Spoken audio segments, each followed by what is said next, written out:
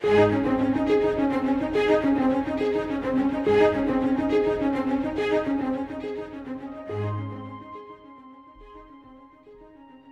is no substitute for the preaching and teaching of God's Word. Each weekday on Enjoying the Journey, Scott Pauley leads us in a brief study of Scripture. Today, on the Weekend Pulpit, we are happy to share a full-length Bible message given through Scott's pulpit ministry.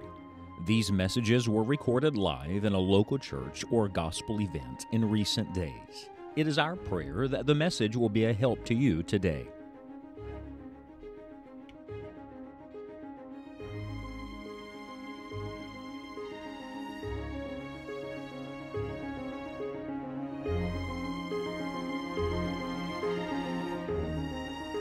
I'm going to take you to a portion of Scripture in just a moment, and we're going to stay in the same portion of Scripture all day long today.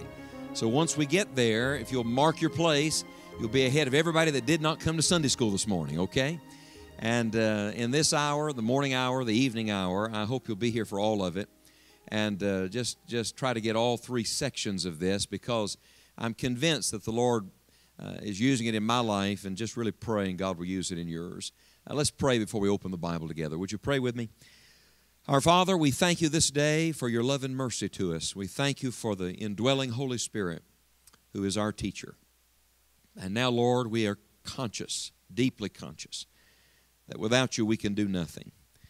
And I pray that the Lord will do the work that only the Lord can do in our hearts. And Lord Jesus, fulfill your promise that your Spirit will guide us into all truth. Help us be open and willing and humble and ready and obedient. And I thank you and praise you for it. In Jesus' name, amen. I want you to open your Bible with me, if you will, please, in the New Testament to the Gospel according to Matthew. And I want to take you to a very familiar portion of Scripture. The problem with familiar portions of Scripture is that they are familiar portions of Scripture. And sometimes people think, oh, I know that already. But I want to try to look at a familiar portion of Scripture with you today and ask that you look at it with fresh eyes. Matthew chapter 6 is right in the middle of what we commonly refer to as the Sermon on the Mount, our Lord's most famous message. And his first message, I was thinking about this morning, it's fascinating to me. If you have the time to read the whole thing, don't do it while I'm preaching, but on your own time, read the whole Sermon on the Mount again. And the interesting thing about Matthew 5, 6, and 7 is if you had to give one theme to it and say, this is it, this is what the preacher's preaching about, he is basically speaking to his disciples in the presence of lots of other people, but to his disciples about what it means to live in simplicity and sincerity.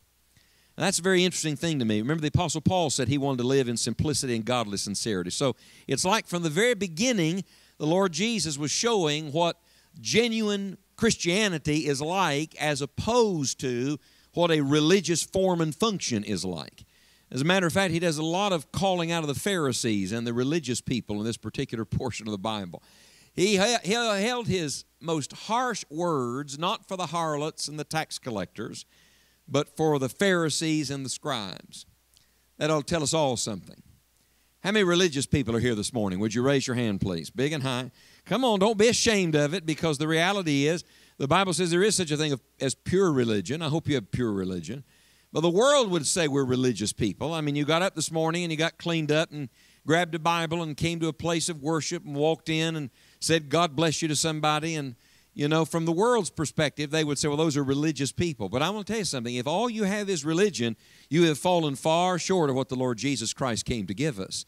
So when you come to the Sermon on the Mount, he's getting really to the heart of the matter. He's getting down to the way his followers are supposed to live. And then when you come to Matthew chapter 6, he comes, I think, to the deepest part of it. And that is not to the externals, but to the internals. In fact, let me just show you something. We're not going to study all of this, but look at verse 4. Talking about alms, good works, look at verse 4. That thine alms may be, what's the next two words, church? Would you mark that in your Bible? In secret. And thy Father which seeth, what's the next two words? In secret, himself shall reward thee openly. Look at verse 6. But thou, when thou prayest, enter into thy closet, when thou hast shut thy door, pray to thy Father which is what? In secret. Would you mark it in your Bible? And thy Father which seeth, here it is a fourth time, in secret, shall reward thee openly. Come down to verse 18. That thou appear not unto men to fast, but unto thy Father which is, say it please, in secret. And thy Father which seeth in secret shall reward thee openly. You got to wonder, how many times did the Lord have to say it before we start listening to Him? I don't know how it was at your house, at our house growing up. If my mama said it once, we were supposed to listen. All God's mothers said amen to that. And if she said it twice, we were really supposed to listen. If she had to say it 3 or 4 times, it was too late to listen. How many of you understand what I'm talking about? 6 times in one passage, the Lord says, in secret, in secret, in secret, in secret, in secret, in secret. I believe this, the secret to open blessing is the secret life. If you ever see a church that's experiencing blessing, now hear me with your heart just a moment. If you see a church that has the blessing of God on it, it has very little to do with what is taking place just in their public meetings. It is not what goes on the platform that changes a church. It's what happens in a prayer room somewhere. If you see a family that has the blessing of God on it, it's not because they're spit, shine, and polish and say and do all the right things and have it all together. It's because somewhere in secret, somebody is seeking the blessing of the Lord. And if you see a life that has God's touch on it, I tell you something, it is not because of what those people are in public. It is because of what they are in secret, where only God sees. So when you come to Matthew chapter number 6, you're coming to the secret life.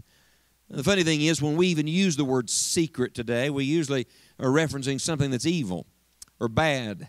But I want you to know God has some divine secrets He wants to open to us. You know, Jesus made all the mysteries known, you see. And so He's opening to us the way of blessing. I want to zero in on the middle one, if I may, and that is the secret life of prayer. So from verse number 5 down through about verse number 15, that's what I want to look at with you through the day today, from verse 5 to verse 15, and look at some of these prayer secrets. Let's start here where the Lord begins. Look at verse number 5. He says, "And when thou prayest, thou shalt not be as the hypocrites are, for they love to pray, standing in the synagogues and in the corners of the streets, that they may be seen of men. Verily I say unto you, they have their reward. But thou, when thou prayest, enter into thy closet, and when thou hast shut thy door, pray to thy Father which is in secret. And thy Father which seeth in secret shall reward thee openly. But when you pray, use not vain repetitions as the heathen do, for they think that they shall be heard for their much speaking." And I love verse 8. "Be not ye therefore like unto them, for your Father knoweth what things ye have need of before ye ask Him." How many of you are glad your Father knows exactly what you need today? So if your Father already knows what you need, why tell Him? That's a legitimate question. Did it ever dawn on you that prayer is not getting something, it's getting someone? That the greatest answer to prayer is not that you got something from God, but instead you got to God. That the greatest privilege of prayer is not that you can say, well, this is what God gave me this week. No. The greatest privilege of prayer, friends, is that you and I, black-hearted, hell-deserving sinners who desperately need the mercy and grace of God every day of our lives, have the privilege and the opportunity of coming into the throne room of the Creator God of the universe. Think of that just a moment. God Almighty, who said light, and there was light, and it was very good, invites, let me use a deep theological term, pipsqueaks like us to come into His presence through the merits of the Lord Jesus Christ. Ponder that just a moment. And we're too busy. Too busy to pray. Too distracted to commune with God. So before we get into all the particulars of it, let's just start with one thing today. Would you write this down somewhere? I want you to make a few notes so that you can meditate on this and work at the application of it during the week. Let me talk to you in this Bible study hour about the secret place. Do you believe there is such a thing as the secret place? Psalm 90, the psalmist talks about dwelling in the secret place. Psalm 91, abiding under the shadow of the Almighty. Several years ago, I was preaching in Memphis, Tennessee. It was a revival meeting in a church I'd never been in before. Matter of fact, I had flown in just in time for the evening service and walked through the door. There was a younger pastor pastoring the church by the time that I was there, but the older pastor who had pastored that church for, I don't know, maybe 40 or 50 years, he was really one of God's men. I mean, he knew the Lord, walked with the Lord. I had never met him before, but I'd heard his name many times. I came to the door. I didn't recognize him, but he was the first person to greet me at the door as I came into the lobby that night, just before church. He shook my hand, he introduced himself, and I said, "Oh, I know who you are," and we chatted for a moment. And at some point in the conversation, we were talking about the fact that it was a revival meeting, and I said to my new friend, this elderly man, I said, "Well, we pray that God will give us a real revival." He had been very pleasant to that point, very, very kind, very gracious, smiling. His countenance dropped. He got very serious and sober. And he said to me, "Do you know why we have not had revival yet?" And I knew at that moment I was speaking to a man who really walked with God and known the Lord and had a perspective that I, as a really young preacher at that time, did not have. And I said, "Why is that?" And he started to weep. I'll never forget this. Tears filled his eyes. And he said this to me. Oh, I can hear it like it was yesterday. He said, "We have lost the meaning of the secret place." I don't think I'll ever forget that old man saying that. We have lost the meaning of the secret place. And you know what? He was exactly right. You see, what we have created, I'm using the term we very collectively, for modern-day Christianity, but we have created an American form of Christianity that is a world away from the biblical Christianity that the first century church understood. I mean, we come into beautiful buildings. By the way, you have a beautiful building. This is marvelous. And there's nothing wrong with having beautiful buildings. Aren't you grateful God's given you a place like this to meet? And aren't you grateful to God for heat on a day like today? And aren't you grateful to God for the liberty we have to assemble together? I'm glad for all of that. But I'm going to tell you something. If we're not careful, we reduce our Christianity to the public displays and to what men see, and we forget that the engine that drives the whole thing and the power source that moves the church forward is what happens in the secret place. Now, before we get into this, I want you to mark something in your Bible. In verse 5, I want you to mark the little phrase, "when thou prayest." Do you see that word? Do you believe every word of Scripture is given by inspiration of God, church? No, nothing there by accident. Every word matters. All right, so when thou prayest. Look at verse 6. "But thou, when thou prayest." Do you see it? Look at verse 7. "But when you pray." You're noticing a pattern. Notice what he did not say. He did not say if you pray. He said when you pray. The Lord literally assumes that if you are a follower of His, if you are a child of God, if you are a sincere seeker, then one of the expressions of that is going to be that you pray. And maybe you're where you need to be on your prayer life. Let me preach to me today and you listen. Is that all right? Because I'm under conviction. Did you know it's easier to preach than to pray? It absolutely is. Somebody say, "Oh, I wouldn't want to preach. I have to stand up there and talk to people." Yeah, but you know what's easier to do? It's easier to stand up and talk to a bunch of people than it is to have the discipline to get alone and seek the face of God alone. Old Dr. Rice used to say that all of our failures are prayer failures. Why would he say such a thing? Prayer is the only thing we're told to do in Scripture without ceasing. Now, if I wrote the Bible, aren't you glad I didn't write the Bible? If I wrote the Bible, I would say, go to church without ceasing, and read the Bible without ceasing, and witness without ceasing, and do right without ceasing. And man, we could make ourselves quite a list, don't you think? But the Holy Spirit who wrote the Bible said pray without ceasing. Wonder why that would be. I'll tell you why. Because your prayer life is your Christian life, and every other area of your walk with God grows and flows out of what you are in the secret place when you pray. And so if that is true, then maybe we need to give it a little more attention, not to what we are in front of men, but what we are before God alone. You know, we're in the Instagram world. where everything is filtered for public consumption. And we put on pretty good religious facade, frankly. And we clean up good for church. Don't we clean up good for church? And we carry our Bibles and we sing our hymns and we nod our heads and we say our amens.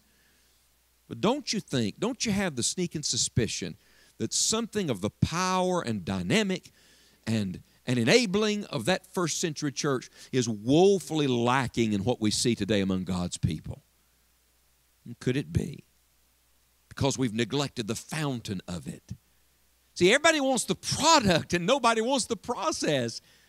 Everybody wants the blessings of God, but what about the people who seek the blesser? Now, I'll let you know a little secret, church. You get real close to God, and God will give you everything else you need. And where does that begin? It begins in the secret place. So with that in mind, let's walk through these first couple of verses, and let me give you some principles. Look at verse number 5. When thou prayest, thou shalt not be as the hypocrites are. And by the way, when we read that, don't we almost even read it with disdain like the hypocrites? Could it be that while we're thinking about the hypocrites, we are the hypocrites? I'll tell you who the hypocrites are. The hypocrites are other people and other people's sins. You know, I'm in different churches every week in my life, and I'm in many times in churches where I don't know anybody, and I'll come into a meeting and somebody will say to me, well, preacher, we really need a revival here. We really need a revival. And we're praying that God will use this meeting and we want you to really preach the Bible because we really need a revival. I'm going to give you the translation of what they just said, all right? Preacher, preach really hard because everybody else in this room really needs to get right with God. And I mean, people even listen to sermons that way. It's like, I hope she's paying attention because she really needs this today. Or, boy, I wish he had been here today. What's the words of that old spiritual? Not my brother, not my sister, but it's me, O Lord, standing in the need of prayer. So, look, he's looking these disciples in the face, and he's saying to them, don't you be a bunch of hypocrites. Stop thinking about the other hypocrites just a minute. Don't you be a hypocrite.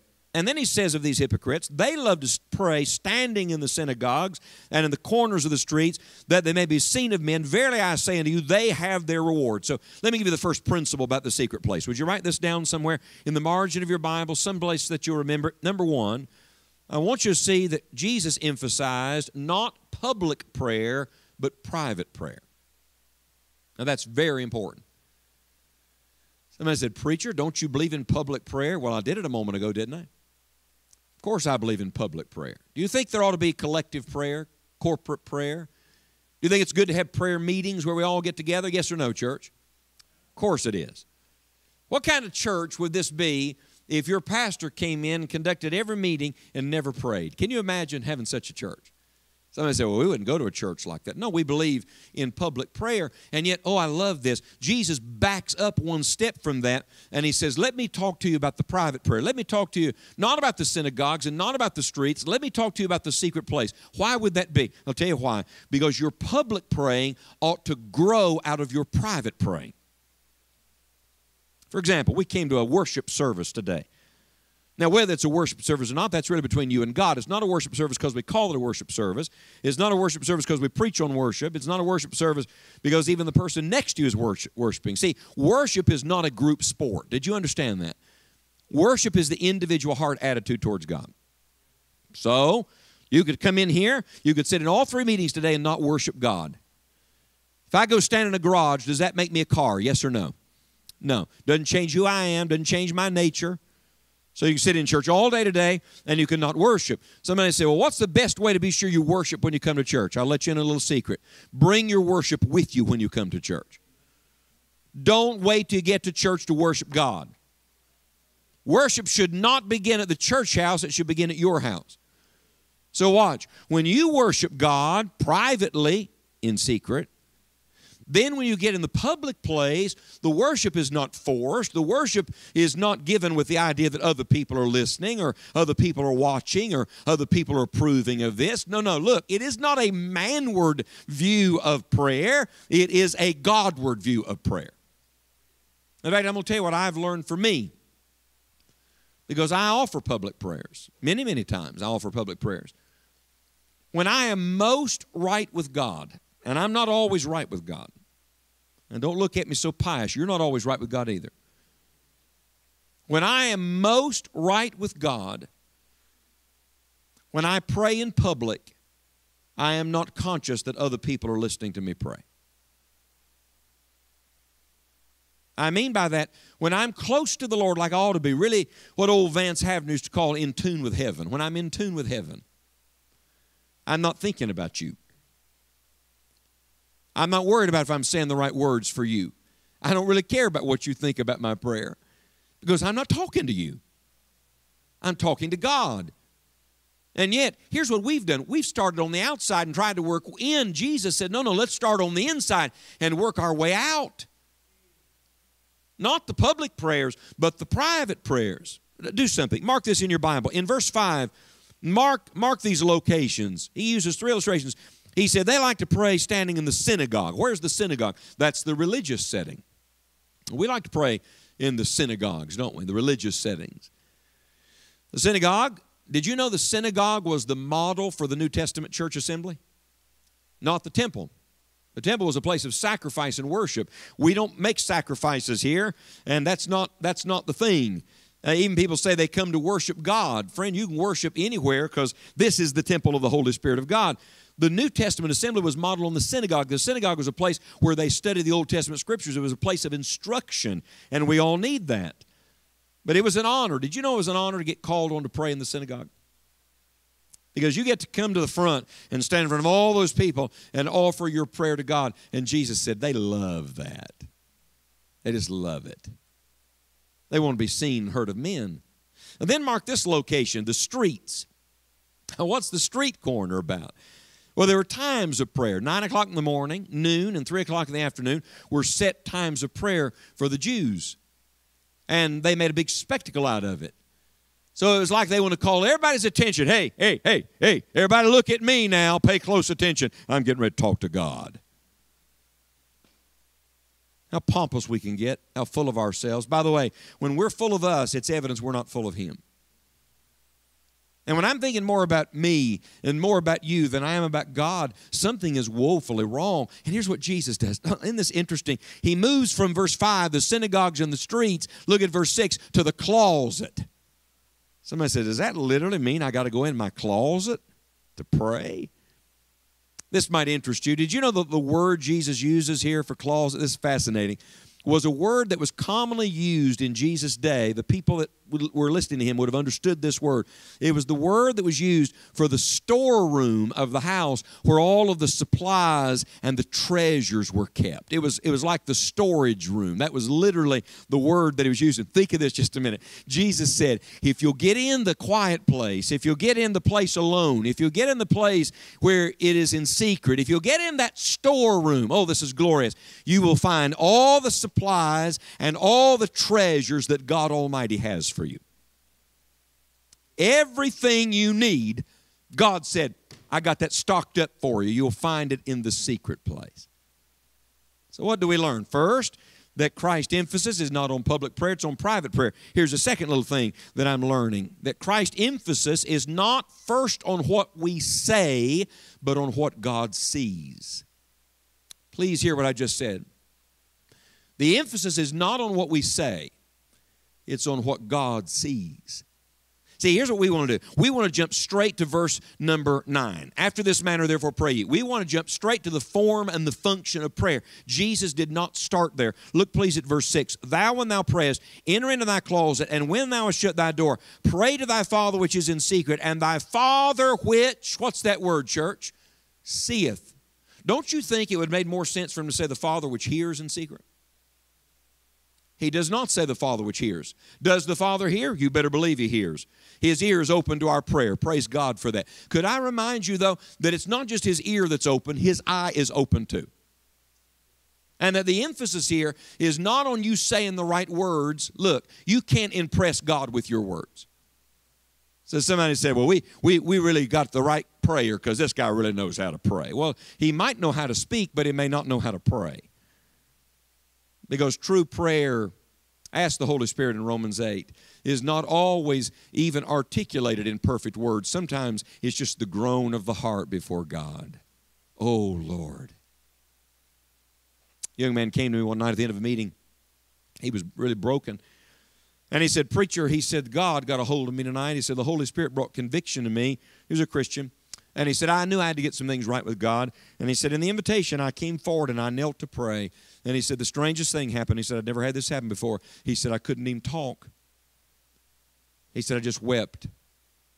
He said, I tried to pray, preacher. He said, I tried to say the right things. I tried to get it out. He said, all I could do was cry. And he said to me, do you think God understood that? And I said, understood it?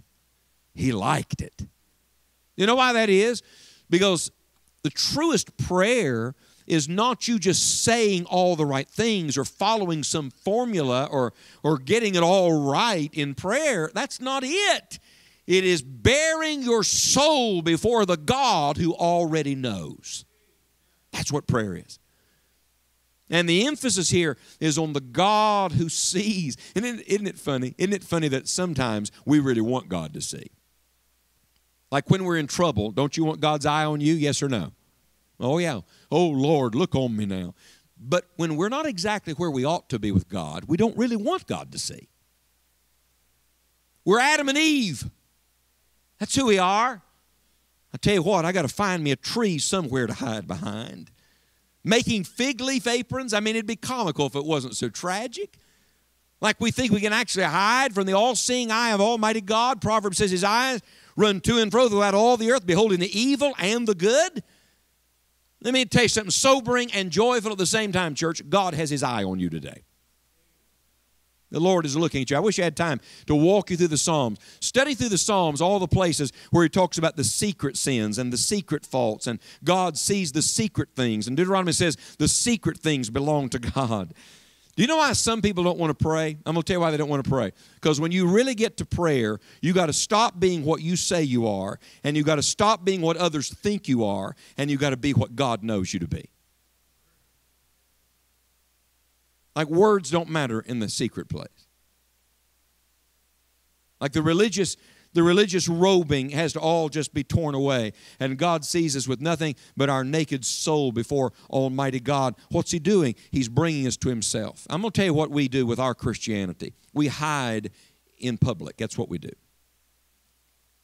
Did you know even your prayers can be you hiding from God?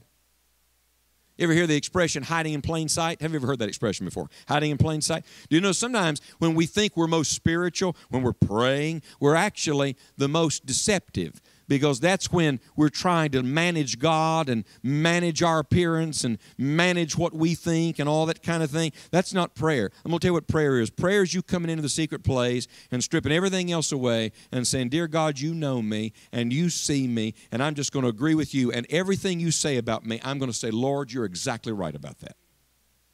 In fact, that's the essence of the word confess. We quote that verse, if we confess our sins. And I've even preached it like this. You know, if you really pray, oh God, forgive me. That's not what that verse means. Confess doesn't mean you have to convince God to forgive you. You really think you got to convince God to do what Jesus already did on the cross of Calvary?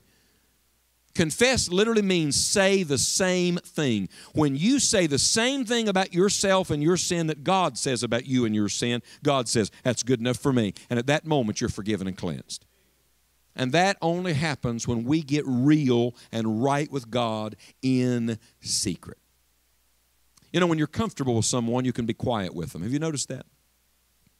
Like Tammy and I, we can drive down the road, and we love to talk and spend a lot of time interacting with one another. But we travel a lot. We can ride along for 30 minutes. We can ride along for an hour sometimes.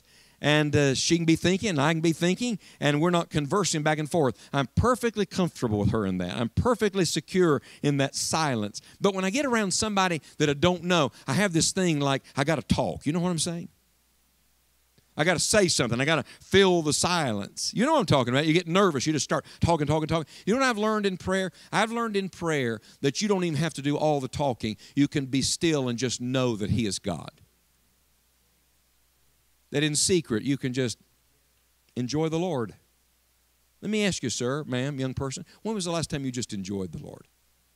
See, most Christians don't even enjoy prayer. You know why? Because it's just the duty and the drudgery and the discipline of it, and they've never gotten to the delight of meeting with the Father in secret. Let me give you one more.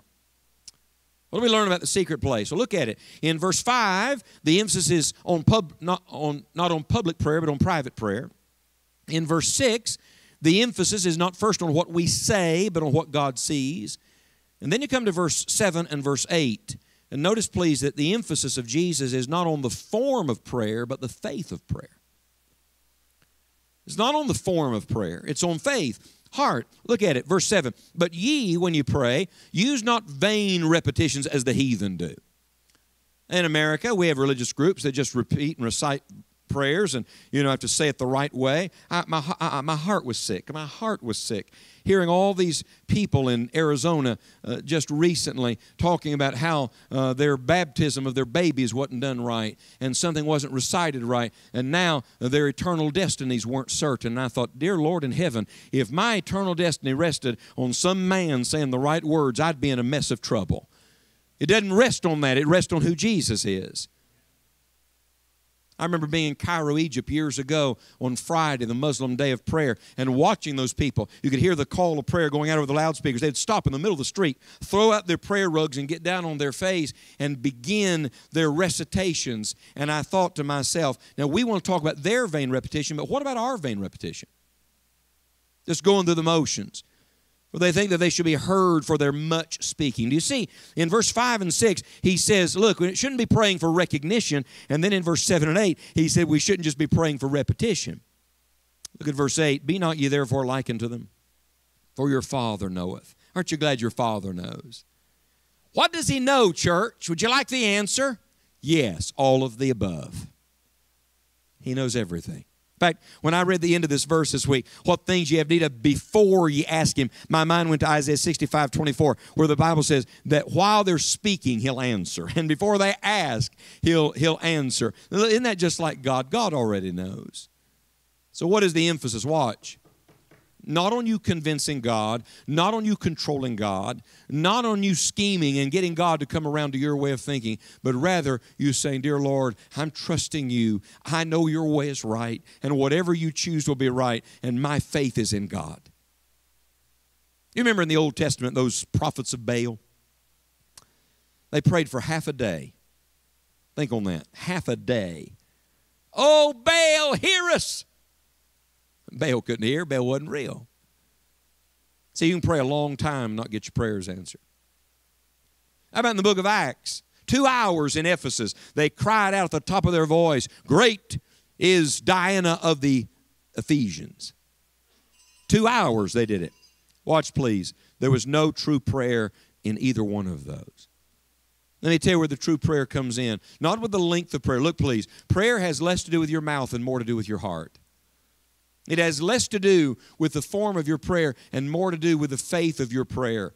Did you know you could actually go through the motions of prayer and not really pray?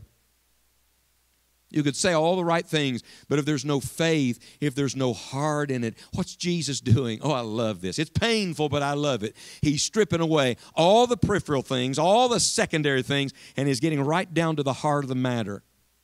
And that is our life in secret. I want to ask you one question. It is this.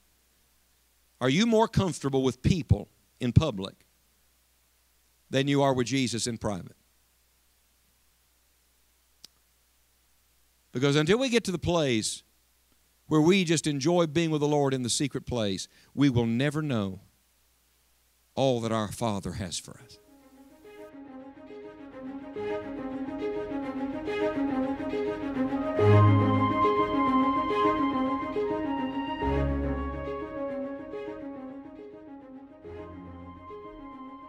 If this Bible message has been used of God in your life, or we can pray for you in some definite way, please contact us at enjoyingthejourney.org.